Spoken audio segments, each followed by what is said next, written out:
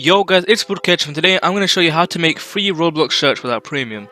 Now before this video starts, make sure you download the Chrome extension called BT Roblox. It's going to be allowing you to download the templates of the shirts as well as a lot of other features. You can probably check it out on YouTube.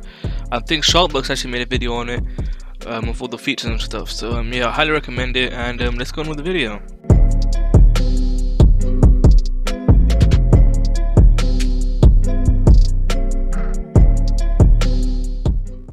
So let's say you don't have that much Robux and you still want to look, you still want to differ from the dozens of people.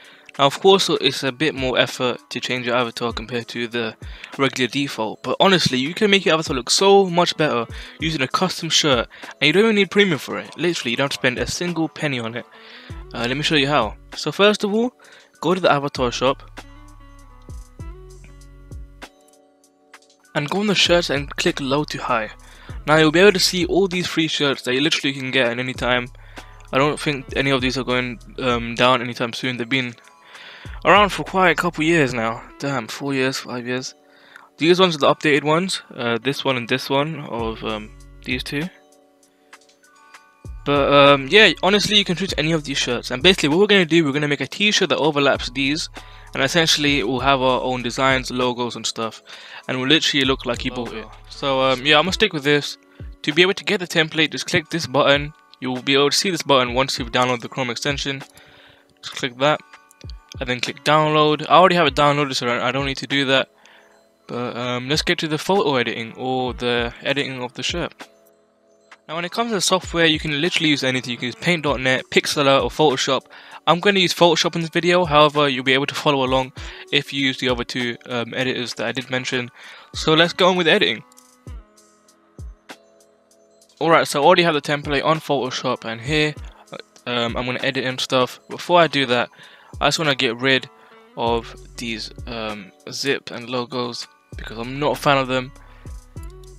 So I'm going to use this tool, the spot healing brush tool. You can use I'm pretty sure there is like a stamp tool or something that basically does the same thing. But yeah, I'm just going to get rid of these logos, maybe make the brush look smaller.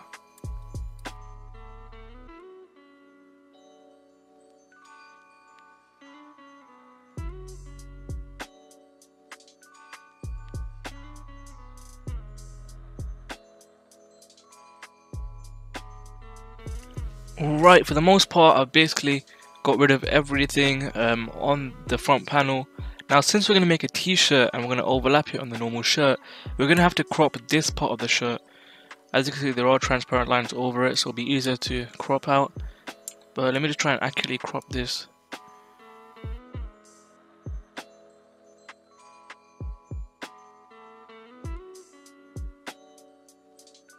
I'm just going to do Control C. Now I'm going to click File, New, and follow these dimensions, 128 by 128. You'll be able to do this on paint.net also. And I'll click Create, and there we go, the exact same size of the front panel. Just do Control V, and there we go. Now we have the part that we're actually going to work on. I don't know why there is some white splotches here, so I'm just going to get rid of that.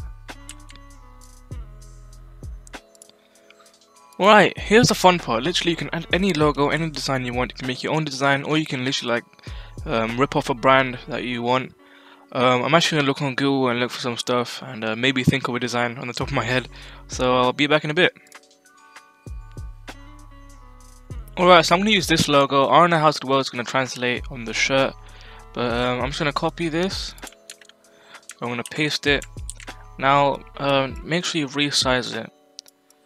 If you're doing this on paint.net, make sure you hold shift, I think, so it doesn't mess up with the dimensions. But yeah, I'm just gonna resize it. I'm just gonna resize it like that. And now I'm gonna get the magic wand tool and get rid of this white part because it automatically detects the color. So let me just quickly do that, and I'll be back in a bit.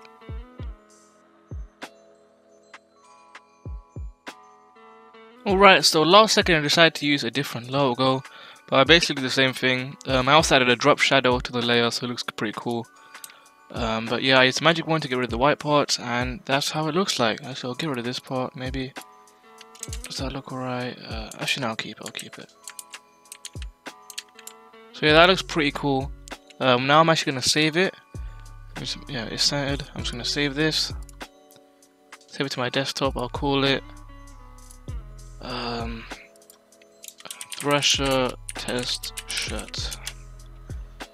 Make sure you save it as a PNG, and let's publish it on Roblox. Now it is a t-shirt, so make sure you do publish it as a t-shirt.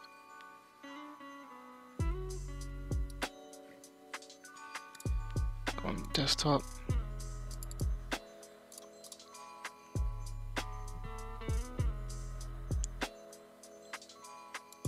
Alright, so we're gonna have to wear the default shirt first. I think it's somewhere over here.